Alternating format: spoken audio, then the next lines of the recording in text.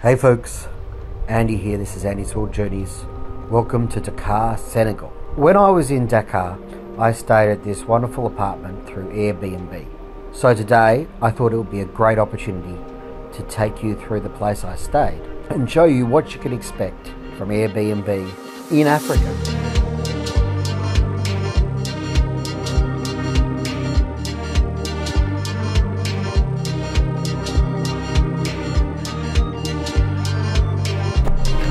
Okay folks, we are here.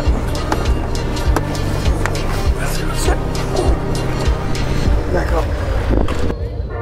My Airbnb host wasn't actually in the country, but he was fantastic. We communicated on WhatsApp, I think it was, and we organised when I was arriving in Dakar for somebody to basically meet me at the Auchan Gibraltar supermarket where I would do all my shopping, and he showed me up the stairs into this apartment that was really well located in that respect, even though it wasn't sort of downtown Dakar. And while I am climbing these stairs, why don't you take the chance to like and subscribe to the channel?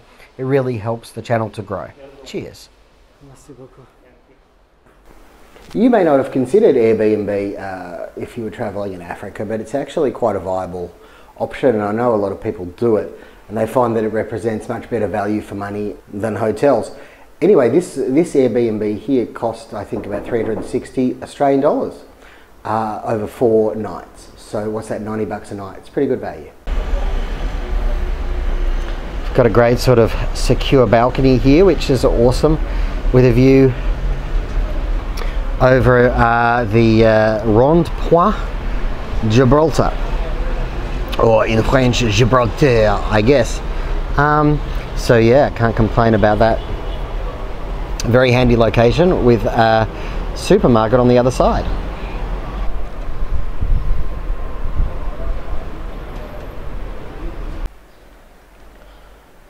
Here's the unused bedroom on my stay here.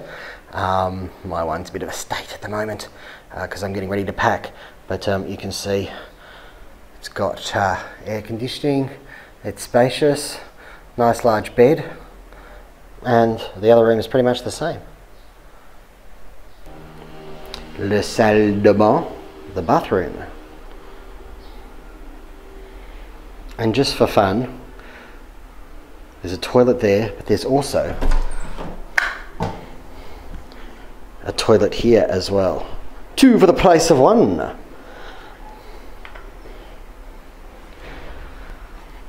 And here's the living room.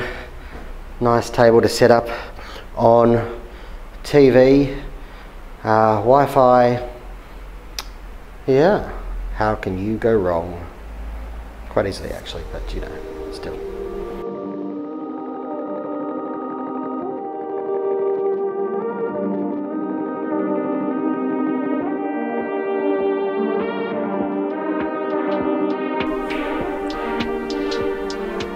With a decent Airbnb, you can have a good little kitchen where you can cook away to your heart's content, like I did.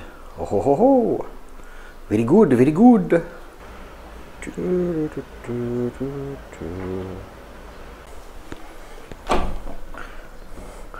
And of course, the best thing about Airbnbs is often being able to do your own washing.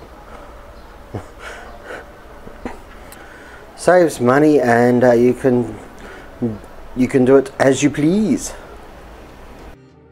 Well folks, that's all I have for you this particular vlog. I really found this to be the perfect accommodation option in Dakar. I was really happy with where I stayed, and I would definitely recommend this place for a stay in Dakar.